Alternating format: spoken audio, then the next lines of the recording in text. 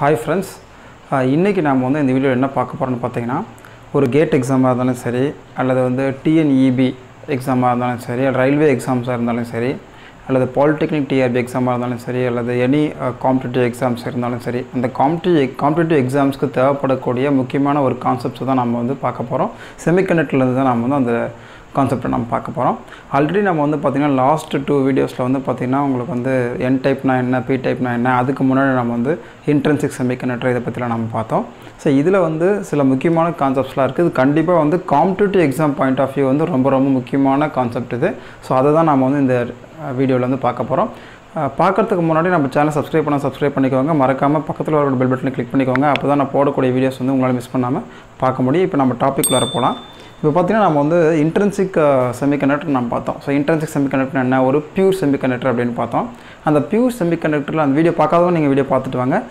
அந்த இன்ட்ரின்சிக் செமிகண்டக்டர்ல பாத்தீங்கன்னா உங்களுக்கு வந்து number of whole கான்சன்ட்ரேஷனும் electron concentration சேமா இருக்கும் சோ இது முக்கியமான பாயிண்ட் அது intrinsic செமிகண்டக்டர்ல whole concentration electron concentration ஈக்குவலா இருக்கும் சோ இது வந்து ஒரு முக்கியமான பாயிண்ட் ஞாபகம் வச்சுக்கோங்க அதே மாதிரி பாத்தீங்கன்னா எக்ஸ்ட்ரின்சிக் செமிகண்டக்டர்ல 2 டைப்ஸ் பார்த்தோம் n type and p type பார்த்தோம் n டைப் செமிகண்டக்டர் ஃபார்ம் பண்றதுக்கு நம்ம என்ன பண்ணோம்னா pentavalent impurities அதாவது நம்ம வந்து donor impurities அப்படி நாம சொல்லுவோம் அல்லது p type n type impurities நாம சொல்லுவோம் donor impurities அல்லது வந்து pentavalent impurities அல்லது n டைப் impurities சோ இது எல்லாமே நம்ம ஆட் பண்ணும்போது என்ன ஆகுதுன்னு பாத்தீங்கன்னா உங்களுக்கு வந்து pure semiconductorல number of holes வந்து decrease ஆகுது electrons மட்டும் increase ஆகுதுல number of holes Nathu decrease ஆகுது அதே போல p type extrinsic semiconductorல நீங்க வந்து p type impurities அல்லது acceptor impurities நீங்க ஆட் பண்ணும்போது trivalent impurities நம்ம ஆட் பண்ணுவீங்க pure semiconductor கூட அப்படி ஆட் பண்ணும்போது பாத்தீங்கன்னா உங்களுக்கு வந்து number of electrons வந்து உங்களுக்கு வந்து decrease ஆகுது holes மட்டும் increase ஆகிறது இல்லாம number of வந்து electrons என்ன ஆகுதுன்னா உங்களுக்கு வந்து p type semiconductorல decrease ஆகுது சோ இது வந்து ஒரு முக்கியமான பாயிண்ட் அத நான் எழுதி இருக்கேன் இது எதுக்காக எழுதி இருக்குன்னா வந்து இப்போ நான் வந்து ஒரு முக்கியமான லா பத்தி சொல்ல போறேன் அது என்னன்னு பாத்தீங்கன்னா மாஸ் ஆக்ஷன் லா அப்படினு சொல்லுவாங்க சோ அது வந்து இன்ட்ரின்சிக் செமிகண்டக்டரா இருந்தாலும் சரி அல்லது எக்ஸ்ட்ரின்சிக் செமிகண்டக்டரா இருந்தாலும் சரி எதுவா இருந்தாலும் சரி அந்த மாஸ் ஆக்ஷன் லா வந்து உங்களுக்கு வந்து வேலிட் சோ என்ன அப்படின்றத பார்க்கலாம் ஃபர்ஸ்ட் பாருங்க சொல்லி எழுதி இருக்கேன் பாருங்க adding n type impurities decreases the number of holes இது எங்கன்னு பாத்தீங்கன்னா உங்களுக்கு வந்து n type semiconductorல similarly adding p type impurities decreases the concentration of free electrons below the intrinsic semiconductor so இது எல்லாமே பாத்தீங்கன்னா உங்களுக்கு வந்து ரெஃபரன்ஸ் வந்து intrinsic semiconductor தான் ஒரு n type semiconductorல நீங்க வந்து n type impurities ஆட் பண்ணும்போது என்ன ஆகுதுன்னா intrinsic concentration of holes என்ன ஆகுதுன்னா உங்களுக்கு வந்து அதில இருந்து குறையுது so ஆட்டோமேட்டிக்கா பாத்தீங்கன்னா உங்களுக்கு வந்து அந்த concentration of holes வந்து பாத்தீங்கன்னா intrinsic semiconductorல இருக்கிற மாதிரி இருக்காது இதுல n type semiconductorல அதே போல தான் intrinsic semiconductorல இருக்கிற எலக்ட்ரான்ஸ் போல உங்களுக்கு வந்து p type semiconductorல இருக்காது அதோட கம்மியா இருக்கும் சோ அதுதான் இந்த பாயிண்ட் சொல்லுது ஆனா மாஸ் ஆக்ஷன்ல என்ன சொல்லுதுன்னு பாத்தீங்கன்னா உங்களுக்கு வந்து அது வந்து இன்ட்ரின்சிக் செமிகண்டக்டரா இருந்தாலும் சரி அல்லது extrinsic semiconductor whether it is n type or p type எதுவா இருந்தாலும் சரி law of mass action அல்லது மாஸ் ஆக்ஷன்ல என்ன சொல்லுதுன்னு பாத்தீங்கன்னா electron concentration and hole concentration so n ன்றது electron concentration p ன்றது hole concentration அப்ப product of electron and hole concentration equal to intrinsic carrier concentration அதோட ஸ்கொயர் இதுதான் வந்து பாத்தீங்கன்னா மாஸ் ஆக்ஷன் லா சோ இது முக்கியமான பாயிண்ட் இது காம்படிட்டிவ் எக்ஸாம் வந்தாலும் சரி அல்லது நீங்க வந்து செமஸ்டர் எக்ஸாம் படிக்கிறதாலும் சரி மாஸ் ஆக்ஷன் லா ரொம்ப ரொம்ப முக்கியம் சோ இத பேஸ் பண்ணி தான் நாம வந்து பின்னாடி வரக்கூடிய சார்ஜ் டென்சிட்டிஸ் நாம வந்து டிஸ்கஸ் பண்ண போறோம் சோ அப்ப என்ன சொல்லுதுன்னா வந்து பாத்தீங்கன்னா mass action லான்றது product of n electron concentration and hole concentration is equal to ni square ni அப்படின்றது என்னன்னா intrinsic carrier concentration இது நாம வந்து intrinsic semiconductorல நாம படிச்சிருப்போம் intrinsic carrier concentration for germanium silicon gallium arsenic இதெல்லாம் பார்க்காதவங்க நீங்க அந்த வீடியோ பார்த்துட்டு வாங்க பிளேலிஸ்ட் உங்களுக்கு இருக்கு இந்த ni ன்றது பாத்தீங்கன்னா depends on the temperature so ni வந்து பாத்தீங்கன்னா depends on இது நம்ம electrical properties பாக்கும்போது நாம வந்து இந்த ni யோட ஃபார்முலா பார்க்கலாம் depends on temperature பொறுத்து உங்களுக்கு என்ன ஆகும்னா உங்களுக்கு வந்து carrier concentration வந்து increase ஆகும் intrinsic carrier concentration increase ஆகும் இப்போ நாம வந்து charge densities பாப்போம் charge densities in so இது எல்லாமே competitive point of view க்கு ரொம்ப ரொம்ப முக்கியம் competitive exam பொறுத்தவரைக்கும் ரொம்ப ரொம்ப முக்கியம் in semiconductor அப்ப charge densities என்னன்னு பாத்தீங்கன்னா அதாவது எலக்ட்ரான் ஹோல் கான்சன்ட்ரேஷன் வேற பாசிட்டிவ் சார்ஜ் நெகட்டிவ் சார்ஜ் நாம சொல்றோம் ஒரு மெட்டீரியல்ல செமிகண்டக்டர்னாவே உங்களுக்கு அங்க ரெண்டுமே இருக்கும் அதாவது எலக்ட்ரான்ஸ் இருக்கும் ஹோல்ஸ் இருக்கும் அப்போது அதாவது சார்ஜ் டென்சிட்டிஸ் அப்படின்னா அதனோட சார்ஜை வந்து நம்ம வந்து எப்படி மெஷர் பண்ணுறது அப்படின்றத நம்ம பார்க்கலாம். இப்போ எப்படின்னு பார்த்தீங்கன்னா இப்போது ஒரு ஃபஸ்ட்டு வந்து நம்ம n டைப் எடுத்துக்கலாம். n டைப்பில் நீங்கள் n டைப் இம்பியூரிட்டிஸ் ஆட் பண்ணுறீங்க. என்னென்ன பென்டாவலண்ட் இம்பியூரிட்டிஸ் ஆட் பண்ணுறீங்க. நம்ம ஏற்கனவே பார்த்துருக்கோம். பென்டாவலண்ட் இம்பியூரிட்டிஸ் ஆட் பண்ணும்போது உங்களுக்கு என்ன ஆகுனா ஒரு எலக்ட்ரானை வந்து அந்த இம்பியூரிட்டி ஆட்டம் வந்து கொடுத்துரும். டோனர் ஆட்டம் என்ன பண்ணுறதுன்னா உங்களுக்கு வந்து ஒரு எலக்ட்ரானை கொடுத்துருது. அப்போது என்ன ஆகுதுன்னா உங்களுக்கு கொடுத்துட்டு அது பாசிட்டிவ் அயானாக மாறிடும். பாசிட்டிவ் அயானாக மாறிட்டு வித் 1 நெகட்டிவ் சார்ஜ் நம்ம போடுவோம்.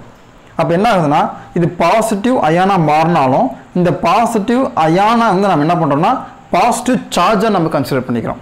ஸோ இந்த சார்ஜ் டென்சிட்டிஸ் நம்ம வந்து கண்டுபிடிக்கும் போது இந்த பாசிட்டிவ் அயான் என்ன பண்ணுறோம் நம்ம பாசிட்டிவ் சார்ஜில் நம்ம வந்து எடுத்துக்கிறோம், கணக்கில் எடுத்துக்கிறோம். ஏன்னா இது வந்து அயனைஸ் ஆகிடுதுங்க உங்களுக்கு. அதனால் நம்ம வந்து இது அயானாக எடுத்துக்கிறோம், பாசிட்டிவ் அயான். அப்போ மீனிங் என்னன்னா இது பாசிட்டிவ் சார்ஜாக அங்கே வந்து உங்களுக்கு ஒர்க் ஆகும். அப்போ என்ன ஆகுதுன்னா உங்களுக்கு வந்து n டைப் செமிகண்டக்டரில் உங்களுக்கு என்னென்ன இருக்கும்? n டைப் செமிகண்டக்டரில் உங்களுக்கு வந்து எலக்ட்ரான்ஸ் இருக்கும், ஹோல்ஸ் இருக்கும், அது இல்லாமல் இந்த பாசிட்டிவ் இது இருக்கும். அப்போது டோட்டல் நம்பர் ஆஃப் இப்போ பார்த்தீங்கன்னா உங்களுக்கு வந்து total number of positive charges உங்களுக்கு என்ன இருக்கும்? இப்போ n டைப் செமிகண்டக்டர் நான் போடுறேன் அப்படிங்க உங்களுக்கு ஈஸியாக புரியறதுக்காக. ஸோ n டைப் செமிகண்டக்டரில் உங்களுக்கு வந்து positive ion negative charge, positive ion negative charge. So இந்த மாதிரி தான் உங்களுக்கு இருக்கும். ஸோ அது இல்லாமல் மைனாரிட்டி கேரியர் அங்கங்கே ஹோல்ஸ் இருக்கும். அங்கங்கே என்ன இருக்கும்? ஹோல்ஸ் இருக்கும். அப்போ பாருங்கள் நம்பர் ஆஃப் பாசிட்டிவ் சார்ஜஸ் இந்த n டைப் செமிகண்டக்டர் நம்ம கண்டுபிடிக்கணும். பாசிட்டிவ் சார்ஜஸ் இங்கே வந்து எவ்வளோ இருக்குது அப்படின்னு பார்த்தீங்கன்னா number of donor ions plus இந்த மைனாரிட்டி கேரியர். இந்த மைனாரிட்டி கேரியர் நான் Pன்னு வச்சுக்கிறேன். இந்த டோனார் ஆட்டம்ஸை நான் என்ன வச்சுக்கிறேன்னா NDன்னு வச்சுக்கிறேன். இது வந்து டோனார் ஆட்டம்ஸ், இது எல்லாமே NDன்றது. அப்போது total n type செமிகண்டக்டரில் total positive charge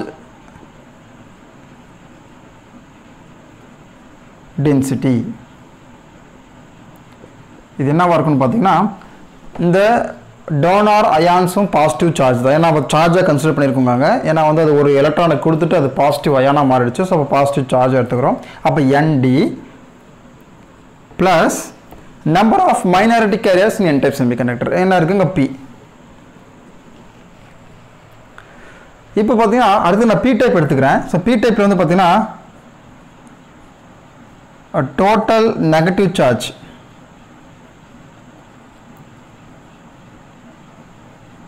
density. So இங்கே வந்து உங்களுக்கு வந்து நான் P டைப் n டைப் சொல்கிறேன். பட் மெட்டீரியல் நம்ம ஒரே மெட்டீரியல் நம்ம வந்து ரெண்டு விதமான டோப்பிங்கை நம்மளால் செய்ய முடியும். Total negative charge density equal to NA plus N. So இது வந்து பார்த்தீங்கன்னா உங்களுக்கு வந்து நெகட்டிவ் அயான் இருக்கும், negative ion with positive charge, negative ion with positive charge, negative and positive charge. So அங்கங்கே எலக்ட்ரான்ஸ் இருக்கும்.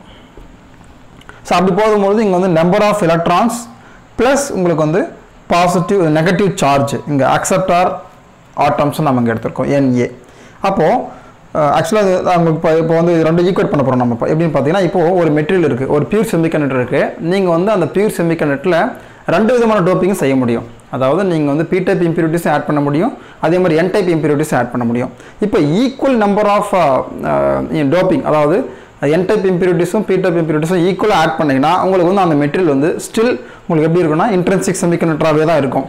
ஏன்னா உங்களுக்கு வந்து ஒவ்வொரு டோனார் ஆட்டம்ஸ்லேருந்தும் ஒவ்வொரு அக்செப்டார் ஆட்டம்ஸ் ரெண்டுமே என்ன ஆகும்? உங்களுக்கு நியூட்ரலைஸ் ஆகிடும். அப்போ உங்களுக்கு வந்து இன்ட்ரின்சிக் செமிகண்டக்டராக இருக்கும். இது முக்கியமான பாயிண்ட் ஞாபகம் வச்சுக்கோங்க. ஒரு பியூர் செமிகண்டக்டரில் நீங்கள் equal number of donor and acceptor atoms add பண்ணுறீங்க. அப்போ ஸ்டில் அந்த மெட்டீரியல் வந்து உங்களுக்கு இன்ட்ரின்சிக் செமிகண்டக்டராகவே தான் இருக்கும். இது முக்கியமான பாயிண்ட்டு, ஸ்டேட்மெண்ட்லாம் உங்களுக்கு கேட்பாங்க காம்படிட்டிவ் எக்ஸாம்ஸில். அப்போ அந்த மாதிரி நீங்கள் ஆட் பண்ணும்போது அதில் இருக்கக்கூடிய total positive charge equal to ND plus P. இது புரியறதுக்காக உங்களுக்கு n டைப் P தனியாக சொல்லி காட்டினேன். பட் ஆக்சுவலாக ஒரே மெட்டீரியலில் இது நடக்கும். அப்போது டோட்டல் பாசிட்டிவ் சார்ஜ்ன்றது டோனார் ஆட்டம் ப்ளஸ் P. ஸோ ஏன்னா டோனார் ஆட்டம்னா இது வந்து பாசிட்டிவ் அயானாக இருக்கிறனால நான் வந்து பாசிட்டிவ் சார்ஜ் நீங்கள் எடுத்திருக்கேன். அதே மாதிரி தான் இங்கே நெகட்டிவ் சார்ஜ் டென்சிட்டியில் உங்களுக்கு வந்து NA plus N.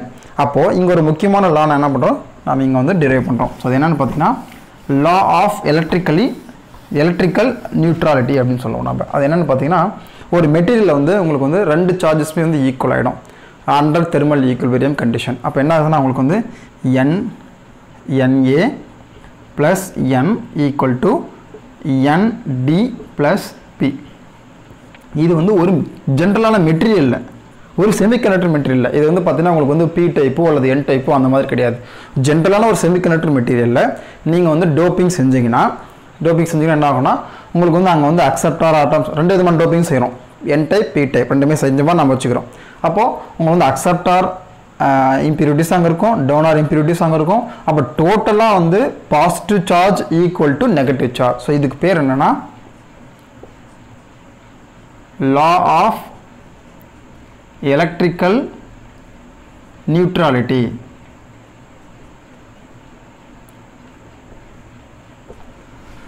So law of electrical neutral அல்லது law of electrically neutral அப்படின்னு நாம் சொல்லலாம்.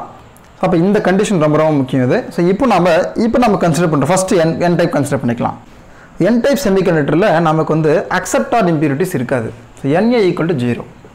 ஸோ முக்கியமான பாயிண்ட் இதெல்லாம், அக்செப்டார் இம்பியூரிட்டிஸ் இருக்காது. So NA equal to 0.